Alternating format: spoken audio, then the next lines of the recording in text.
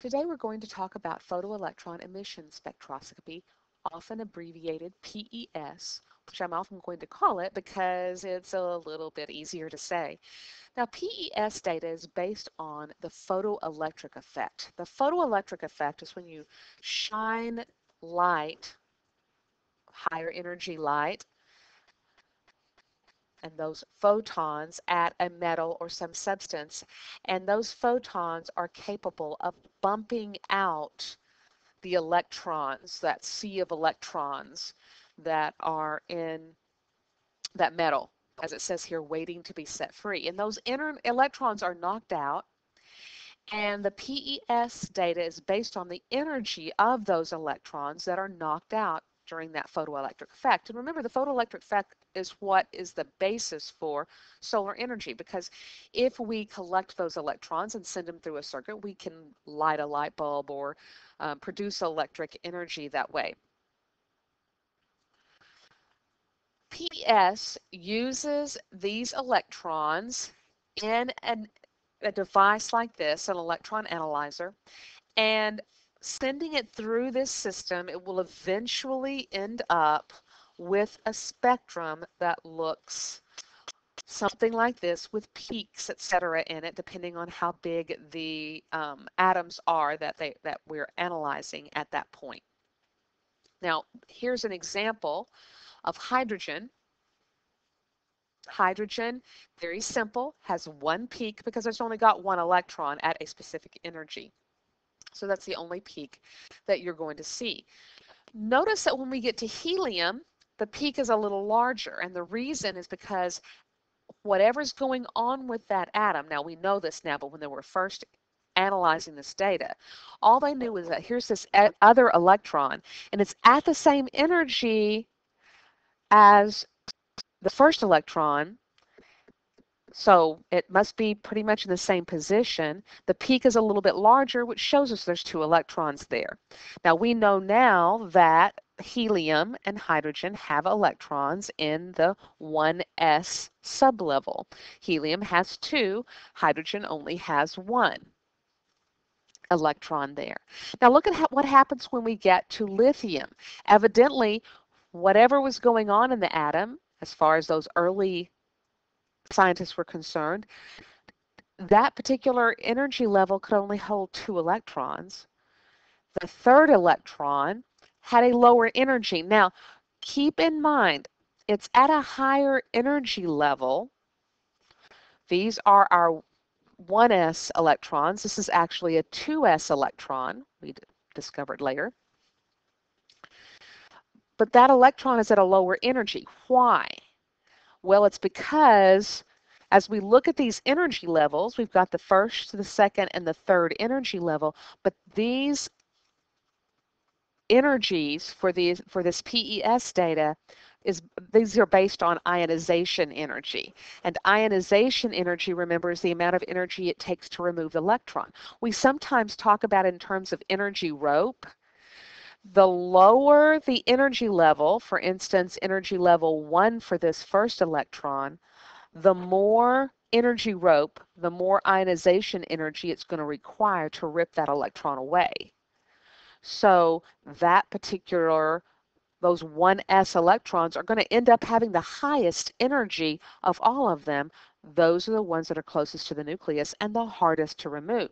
When we get to the second energy level, it requires less energy to remove the electron, and the third energy level requires even less energy to remove it. So it may sound a little backwards when you're looking at this PES data, but you've got to remember it's because it's measuring the ionization energy, not the energy level of the electron. Those are kind of opposites if you think about it.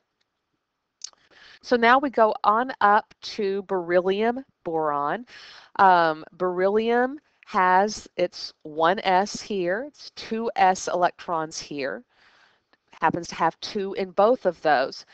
And so far the pattern has been holding that we only get to have two electrons at any particular energy level. So here's 2s2, here's something different, we don't know, but it's going to be it's close, it's in the second energy level, we eventually realize it's the P1. And we get to carbon, 1s2, 2s2, 2p2, and we might be thinking, if we were an early scientist, that the next electron is going to hop into an even higher. Maybe we're calling it the 2 something else. But then we notice, oh, that's weird. We've got this, excuse me, I labeled that wrong. We've got this 1s here, 2, 2s2, and this particular energy level or sublevel, whatever it is, can actually hold 3. In fact, we see that it can hold 4 or 5.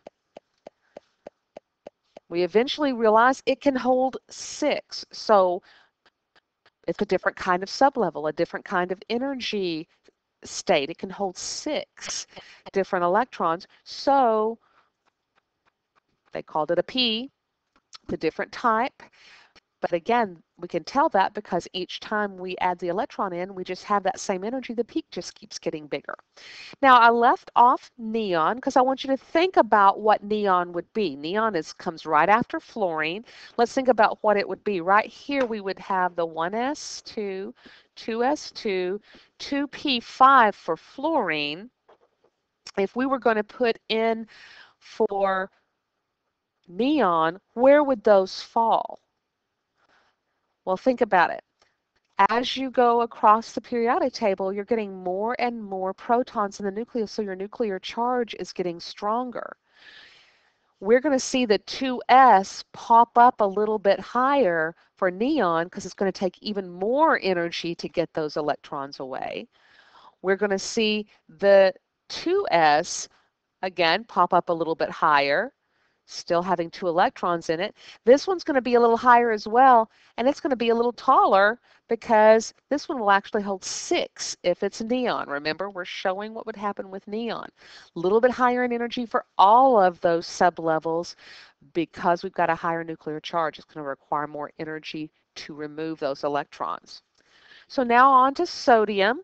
We have our 1s2, 2s2, 2p6, 3s1. Magnesium, same situation. We just end with 3s2 in this case. And then we pop down to aluminum and we have our 1s2, 2s2, 2p6, 3s2, and looks like we go to another similar energy, but slightly lower, so this must be the 3p1. And we may say a pattern says, okay, I bet this one's going to go up to 6. And indeed it does. We see that silicon has 2p2. Going on to our next page, went a little far.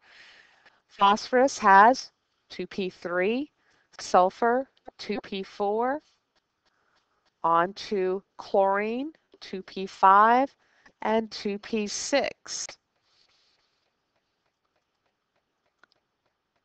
And if we're paying attention as those early scientists are, we think, okay, now we've hit 6, we must be going to end up the next time with a higher energy level, and indeed we do. And I'm going to write these down because one of the things I expect you to be able to do is to label the different peaks. So this is 3s2, 3p6, 4s1. This one becomes 4s2. And so we think, okay, the next one I would bet is going to be 4p, and it's probably going to be a little bit lower in energy because that's been our pattern all the way through, has been the next peak should be somewhere down here. And we look at our next example, the last one I'm going to include, and look what happens. It doesn't occur at a lower energy. It occurs at a slightly higher amount of energy to remove it. Okay, so what's going on here? Well, this is our first indication or first incident of overlapping. We have our 1s, our 2s, 2p, 3s, 3p, the 4s, and then pops in the 3d. So that's our first instance of overlapping, slightly lower energy level, but filling later.